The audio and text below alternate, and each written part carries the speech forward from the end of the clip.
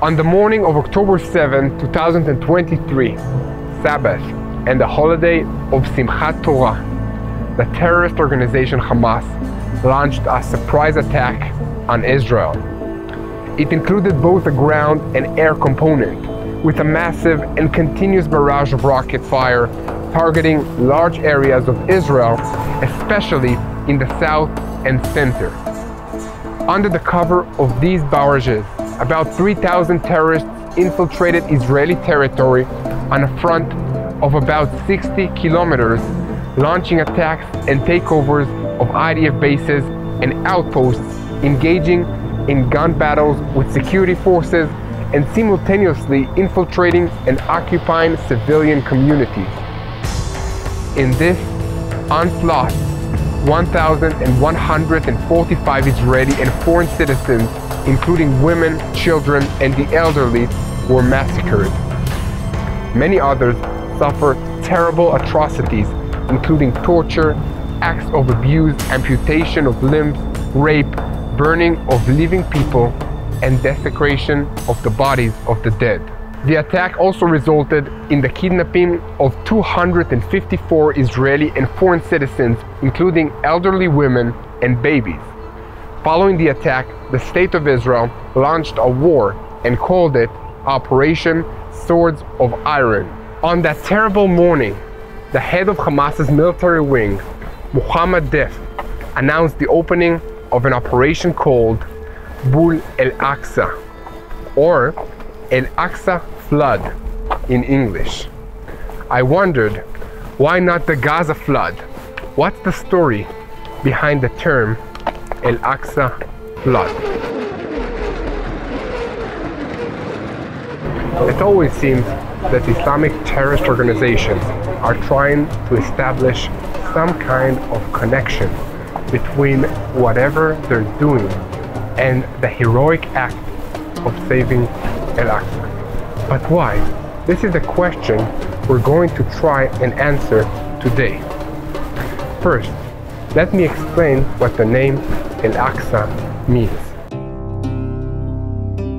It refers to a mosque building on top of the Temple Mount in Jerusalem. The site of the Temple Mount itself is considered the third holiest site in Islam, referred to as the Haram el-Sharif, or most noble sanctuary. But the reasons for these are very hazy, and even some Muslim scholars have raised questions about the origins of this tradition.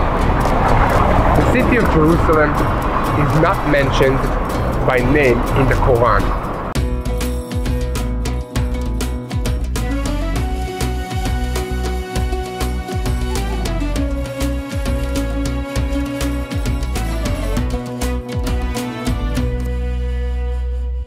So the Temple Mount compound is where the first and second Jewish biblical temples of God stood, and the first one was built dozens of years before 621 AD.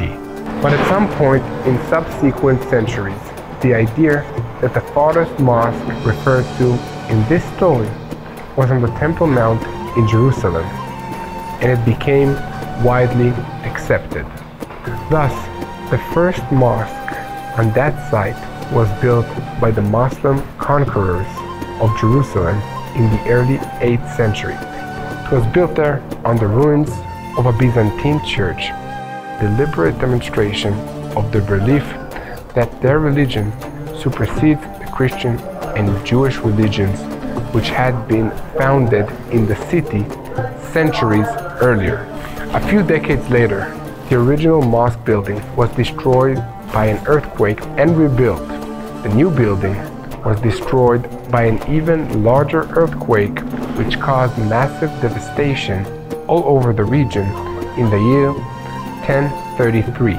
It was around this time that the phrase Al-Aqsa is in danger became a rallying cry for Palestinian Arabs, giving them an issue to gather around and a point to direct their collective efforts. It continues to serve this purpose down to the present day.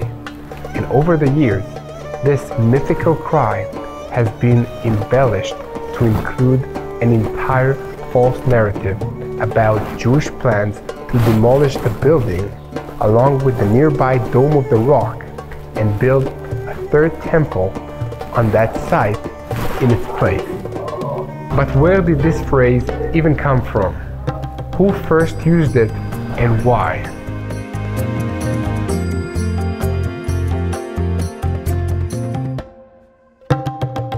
The origins of this falsehood can be traced back to the days of the great Mufti Hajj Amin al-Husseini, who was the spiritual and political leader of the Palestinian Arab community in the 1920s and 30s.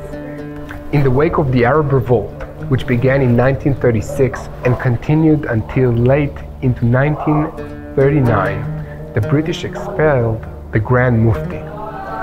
He promptly made his way to Berlin, where he was offered his services to Adolf Hitler and was instrumental in recruiting Yugoslavian Muslims to serve in the Waffen-SS and participate in the Nazi Holocaust of European Jews.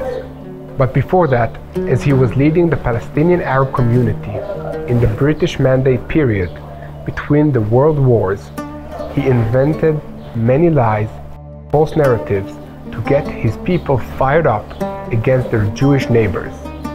Many of those false narratives continue to be widely believed by Arabs and Muslims in Israel and around the world, and have even become widespread outside the Arab and Muslim worlds. However, this hasn't stopped Hamas and the various other Islamic terrorist groups, and even more moderate voices, such as the Palestinian Authority, from latching onto this issue to stir up opposition against Israel.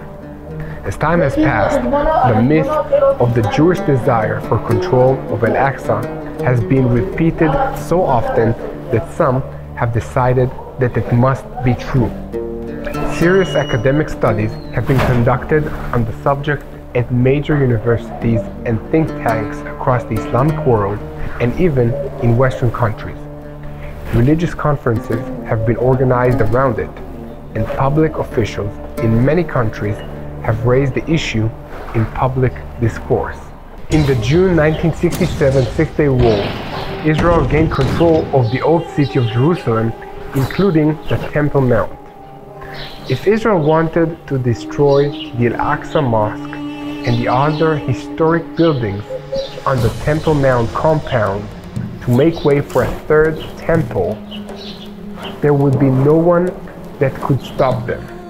Indeed, some people wanted to do just that, pointing out that Jordanians had destroyed several Jewish synagogues in the old city and built mosques on the ruins when they took over the old city and expelled the Jewish residents in 1948.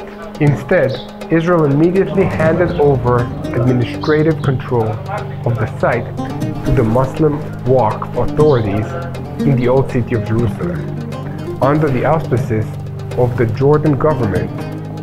That is where things stand on the Temple Mount to this day.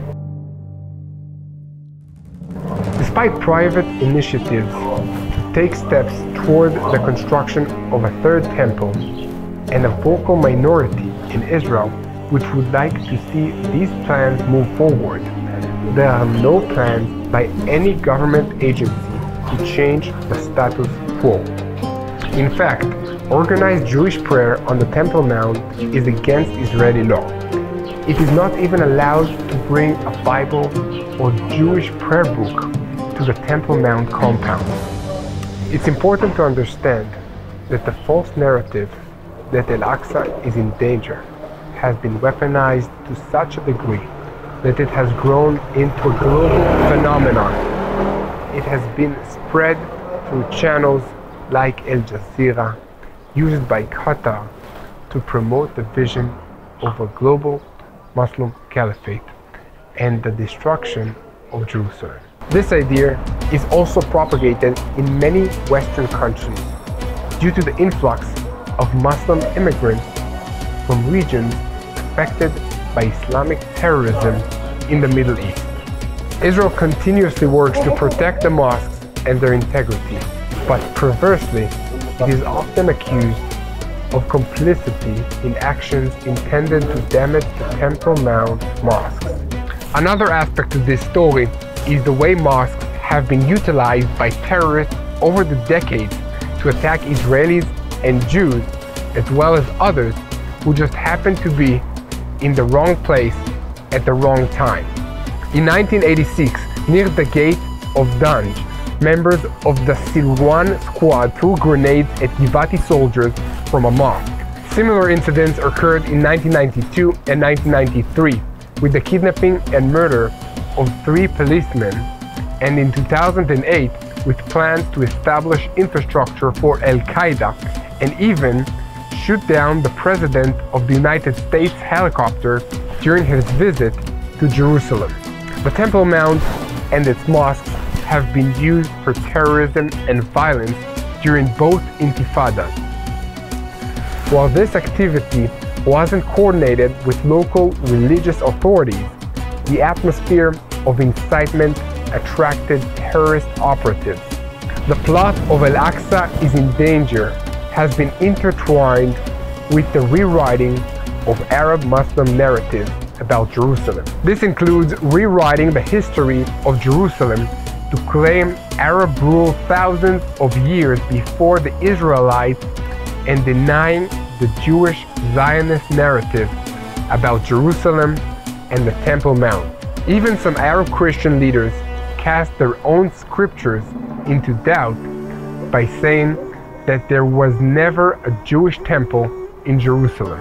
These narratives contradict both historical research by scholar archaeologists and documented Muslim and Jewish history. The Al-Aqsa is in danger resembles anti-Jewish blood labels from the Middle Ages, as it falsely accuses Israel of seeking to destroy the mosques and build the Third Temple. The perpetrators from the days of the Grand Mufti to the present day incorporate anti-Semitic elements, threats, and incitement to violence. Perhaps worst of all, it is very obvious that most of those who spread this myth know it is baseless, but they use it for personal, religious, political, financial, and of course, nationalistic purpose. It's worth remembering that over 2,000 years ago, the Greek historian Democritus composed one of the earliest blood labels against Jews, claiming they sacrificed foreigners on the altar in Jerusalem in the Temple Mount every 7 years. The Al-Aqsa is in danger myth also targets the Jewish people, their religion, and their place of worship, the Temple Mount.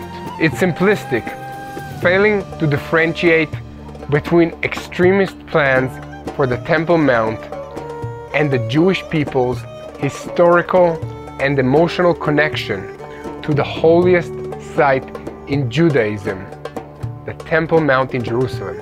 It's despicable for deliberately ignoring the Jewish connection on the Temple Mount, and dangerous because of the widespread belief among innocent Muslims that Al-Aqsa is indeed in danger. I'm Yair Pinto, and this has been another edition of My State. Please don't forget Jerusalem and continue to pray for this special city that I call my home. Let's spread the truth together and unite in prayer for the peace of Jerusalem.